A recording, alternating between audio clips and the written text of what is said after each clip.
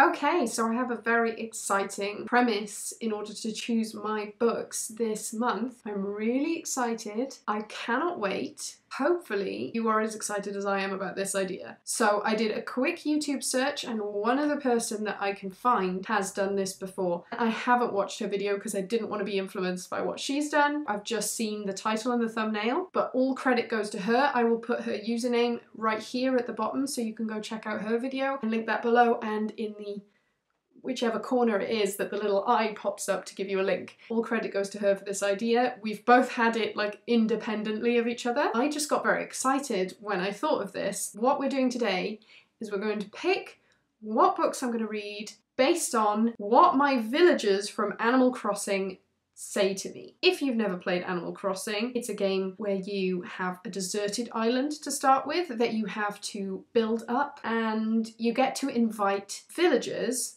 to your island to live with you, and they're all different cute animals. One of the things I like to do every day with my villagers is to talk to them. Obviously, sometimes they say very generic, boring things, and sometimes they say really weird, esoteric, specific, odd stuff. And that is what inspired me to think of this challenge, because I just thought, what if I had to read a book that was based on the topic that they talked to me about? So say somebody talked to me about fishing. Oh, boring, but I would have to find a book to read that was about fishing. I think with this challenge though, you can also interpret things a little bit more like abstractly. You can think outside the box. What I'm going to do is I'm going to talk to all of my villagers and I'm going to pick between 5 and 7 books based on what they talk about to read this month.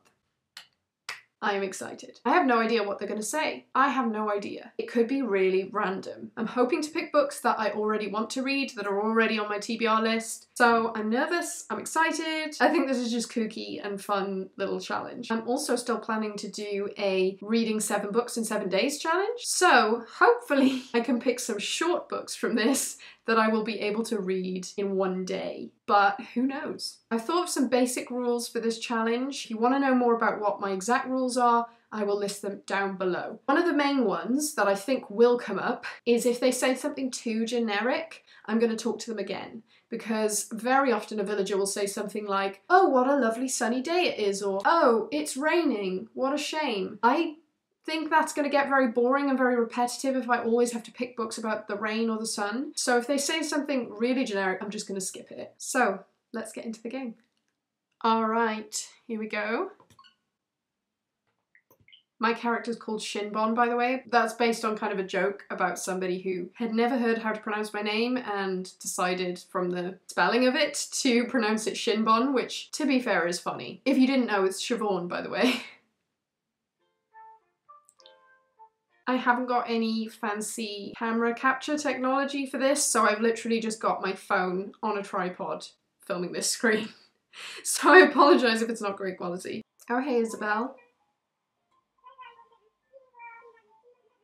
I've got a shooting stars tonight. This is my island, by the way. Oh yeah, my island is called Hogwarts.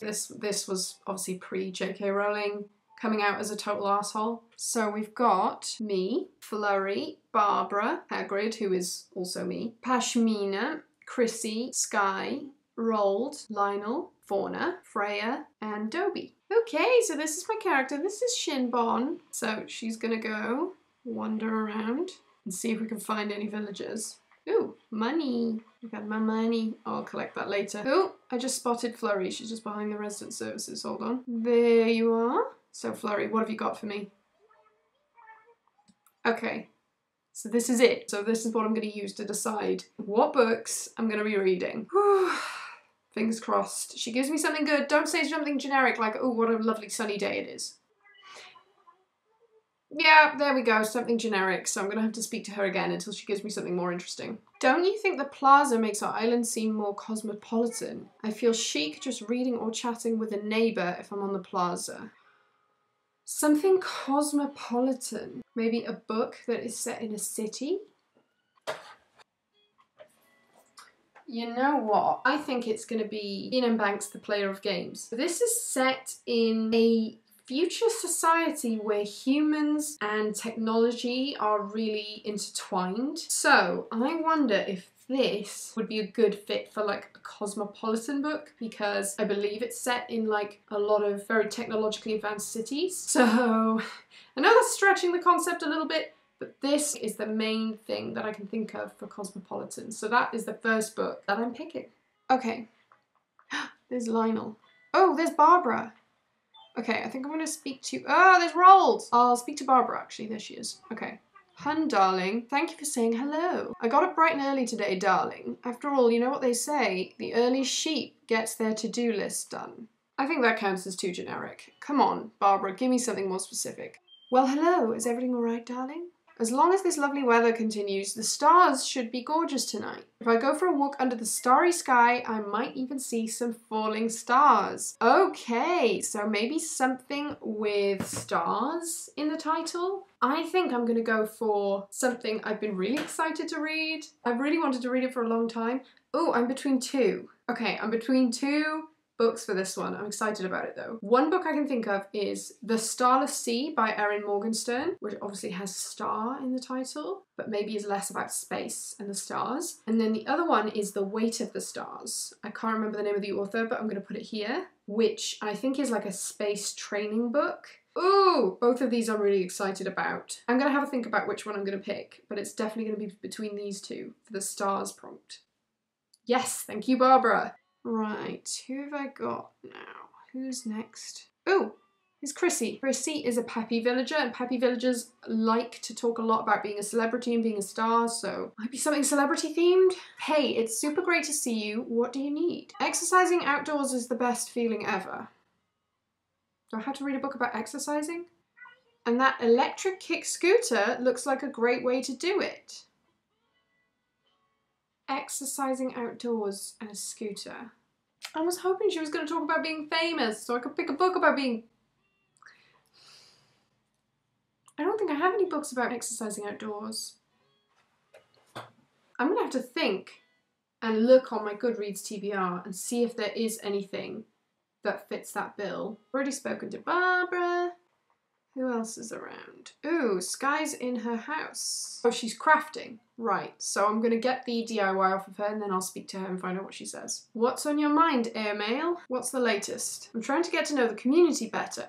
She gonna ask me a question? That's why I've been going around asking everyone questions lately. I've read that the right questions can reveal someone's personality. With that in mind, okay, so she's gonna ask me a question. I think I'm just gonna pick whichever one's most appealing to me. What's your favourite kind of music to listen to, Airmail? Ooh, I've got to pick a book about music. I'm actually going to get a laptop out to look at my Goodreads. Okay, so I had a bit more of a look at my Goodreads TBR and I found two books on there that I think could work really well for music. So I've got either Who Put This Song On by Morgan Parker. It sounds gorgeous. I think this is YA, contemporary fiction. So that's one option for music that I'll consider.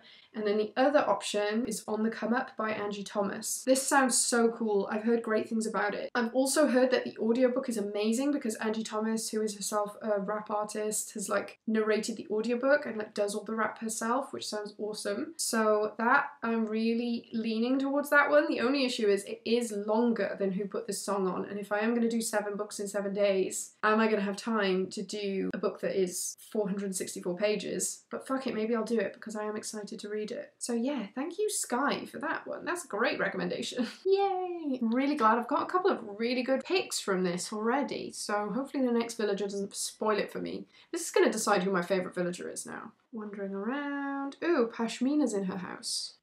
Hi Pashmina. How goes it, Shinbon? What brings you to my place? That can't possibly be a sea bass in your pocket, can it? I'm not reading a book about fishing. Okay, so priceless ain't a word I'd use here, but I'd totally be willing to fork over 600 bells. Go on then. That rules. Everybody should have a friend like you, kiddas. I don't want to read a book about a sea bass. I don't know any books about fishing, but I could read a book about water. Or a book about mermaids. About like people who are like half human, half fish. That kind of fits, right? There is one book that I'm thinking of that could be great, and it's called The Deep by Rivers Solomon. It says here, It's about water-breathing descendants of African slave women tossed overboard, and they built their own underwater society. They must reclaim the memories of their past to shape their future in this brilliantly imaginative novella. So it's kind of an allegory for racial trauma. It's a novella which fits into my reading 7 books in 7 days challenge, and it's been on my TBR for a while, so that's exciting. Good pick from Pashmina. I stretched that concept a little bit. I hope you guys don't mind. I really don't want to read about fishing, okay? But I'll read about underwater beings. Already spoken to Sky, Blurry, Barbara, Lionel. What's the good word? Is it precisely? I don't understand Lionel's catchphrase here. What does it mean? Check it out. I'm wearing the royal shirt you got me a while ago. I think about you every time I rock this outfit. That's nice. I got him that because he is such a king. Right, I know exactly what to pick for this one. Thank you, Lionel. I am gonna pick Her Royal Highness by Rachel Hawkins. So this I talked about in my most recent haul video. This is a queer romance that is based in a Scottish boarding school that kind of plays on that trope of an undercover royal. So I am excited for this one. I haven't talked to all my villagers yet, and I've already got some great recommendations. I'm so excited for the next 7 days of reading. Let's continue. Sometimes they're quite elusive to find these villagers. Oh, Dobie! Dobie is my favourite villager. He's such a cute, cranky little old man, so he'd better give me a good recommendation. Something up? Let's talk. The weather's been pretty nice today, don't you think? I didn't say this, but tonight could be a real good night for watching the stars. Okay, we've already got a stars recommendation, but maybe that just means I need to read both of those books, because stars have come up twice now. So I need to read The Weight of the Stars and The Starless Sea. Starless Sea is long though. There's another book about stars that I found looking through my TBR, which is The Stars and the Blackness Between Them by Junauda Petrus. This one I found through a recommendation through a booktube, but I can't remember who it was precisely, but I will post a link to that video where I found the recommendation to this one below. Ooh, this is a queer story between 2 black girls from very different backgrounds, finding love and happiness in a world that seems determined to deny them both. 312 pages. I think that's doable in a day. So it may be that I pick The Weight of the Stars and The Stars and the Blackness Between them. I'll let you know at the end exactly what I picked. I'll speak to him again one more time. How's it going? Shobs, how would you feel about catching a bug for me? I've been trying to catch a bug while it's pollinating, but I keep scaring him off with my clumsy old reflexes. You're young and spry. Would you be willing to snag a bug off a flower for your old pal Dobie? Okay, sure. I wonder if, like, the only book about a bug I can think of is like The Metamorphosis by Franz Kafka, which I'm not sure I am keen to read The Metamorphosis again, like, immediately. But I'm thinking if there's a cover that has a flower or a bug on it, that could be applicable. So let's have a look at my TBR list. Is this my excuse to read Felix Ever After? Because Felix Ever After has flowers on the cover. It might well be. I mean, I don't know when it's going to arrive is the only issue, because there's only one place I could find to get it online in the UK, and that was Amazon. And it says now that it's not going to be delivered for a while, that it's like not in stock right now, and that they're just waiting for restock. Ooh, but you know what could work? All Boys Aren't Blue by George M. Johnson. He's got like a lovely crown of flowers on his head. This is a series of personal essays by prominent journalist and LGBTQIA+ activist George M. Johnson, exploring his childhood, adolescence and college years in New Jersey and Virginia. Ooh, I've heard excellent things about this as well. So that might be my next pick then. Oh, I'm excited. There's so many good picks and so many like diverse picks from this as well. I'm so excited. I haven't spoken to Freya or Fauna, so let's start with Freya. Well, if it isn't Shinbon, I didn't know you were friendly with Fauna. We should all sit down with a nice mug of iced coffee and have a chat later. Coffee. I'm wondering if there are any books set in coffee shops that I could pick or find. Fauna, speak to me, girl. What's up, dearie? I want to chat. I try not to live my life by the clock, but it's hard not to worry about how much time it takes me to do things. Lately, I've been trying not to time myself by looking at my cuckoo clock. Time! I wish, again, that I hadn't read This Is How You Lose the Time War, because that would be a perfect book for this prompt. Time, time, time. I've also previously read The Psychology of Time Travel by Kate Mascarenhas, and I didn't love this book. I love the concept and the characters, but I found her writing style to be irritating, and I didn't think she was very good at writing dialogue. But that would be another recommendation if you're thinking about reading about time. It does have some very interesting concepts in here, so I would recommend it, even though I didn't love it. I'm trying to think if I know any of the books, or if I want to read any other books that involve time travel, or I don't think I have any time travel books on my TBR, which is a crime. If you know of any great time travel books, please recommend them down below. So this is Siobhan from the future here. I just realised I'm an idiot. I have a book right behind me called Seconds, a graphic novel by Brian Lee O'Malley. I think it means seconds as in like a second portion of a meal, but seconds is also a unit of time, right? So I think this one could count for my time recommendation. This is a graphic novel by the author who wrote Scott Pilgrim vs. the World. This is one of your recommendations, so thank you very much for this. I'm thinking because it's a graphic novel, it's going to be quite quick to read through, so it'll be good for my 7 books in 7 days. It might become 10 books in 10 days because I think I have picked way more than 7 books in this video, but I just got so excited I wanted to speak to every villager. So we've spoken to everyone now but Roald. Let's see if we can find Pengy Boy. He's probably going to talk to me about sport. I do not want to read a book about sport, but if he talks to me about sport, I gotta read a book about sport. Oh no! He's got a bubble. Sometimes that means that they want to leave. I'm hoping he just wants to give me a gift, because Roald is not leaving my island. Lately folks have been calling you Hun, right?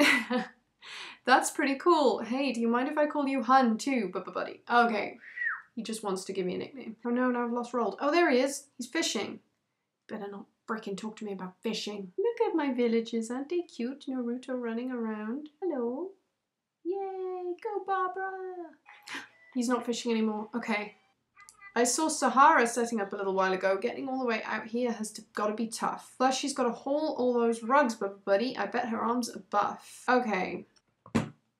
Traveling, right? Sahara's all about traveling. She travels here from afar to bring these rugs to you, which is near. I think I'm going to pick something that is travel related. Is that stretching it a little bit? Maybe. I'm going to pick something about a roaming troupe of librarians who are traveling through deserty climates in the south in the apocalypse. By the south, I mean the south of the US, not the south of England. That would be somewhat less aesthetically pleasing. So I'm going to pick Upright Women Wanted by Sarah Gailey.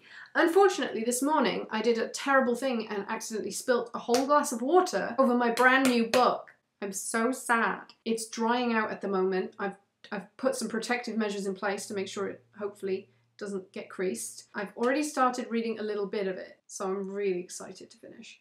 So that's going to be my last pick. Okay, this is so exciting. I have all of my picks. So I'm going to go through all of them. My first pick from Flurry, she talked about feeling cosmopolitan, and so I picked Player of Games by Ian M. Banks because it is set in a futuristic city. Next I talked to Barbara, who talked about the stars. So I picked The Weight of the Stars by Kay Ancrum, which is a space training book. So exciting. Next I spoke to Chrissy, who recommended something about exercising outdoors. I just can't think of a book about this, so I think this is going to be my veto, in that I'm not going to pick a book based on exercising outdoors. If you have any that you want me to read, however, let me know, and maybe I'll consider reading it in the future. Next, I spoke to Sky, who talked to me about music. My pick for this one is On the Come Up by Angie Thomas, which is a book about a young rap artist. So excited for this one.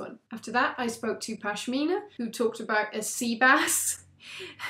And so we went for The Deep by River Solomon, which is about a race of mermaids. Then I spoke to Lionel, who thanked me for giving him a royal shirt. From this one I picked Her Royal Highness by Rachel Hawkins. It's about a princess undercover at a Scottish boarding school. Next I spoke to Dobie, who spoke about the stars again. So I picked The Stars and the Blackness Between Them by Junada Petrus, which is a story of 2 young black women overcoming society's pressures. He also talked to me about bugs and a flower, and so from that I picked a book that had a flower on the cover, which is All Boys Aren't Blue by George M. Johnson, a collection of essays about his life. Then I spoke to Freya, who talked about coffee. Okay, so I really tried to find a book about coffee that I would be interested in, but none of the ones that I found looked particularly good or interesting. So please let me know if you know of any like coffee shop set books or coffee books that are good. I would really like to find one. Then after that,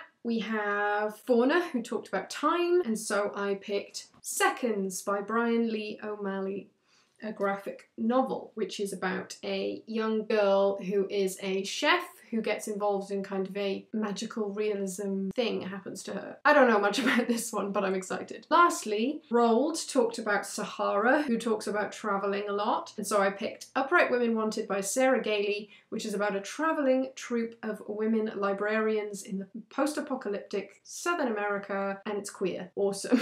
Okay, so those are my picks. I hope you enjoyed this slightly wacky concept for picking the books that I'm going to read. I hope you don't mind the prompts that I just couldn't think of books for. I clearly need to read more.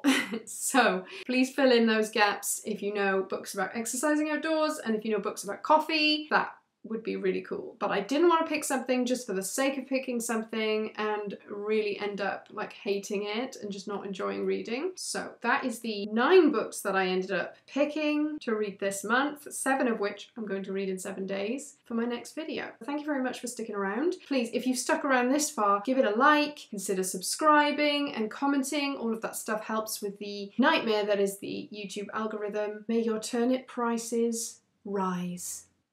Bye.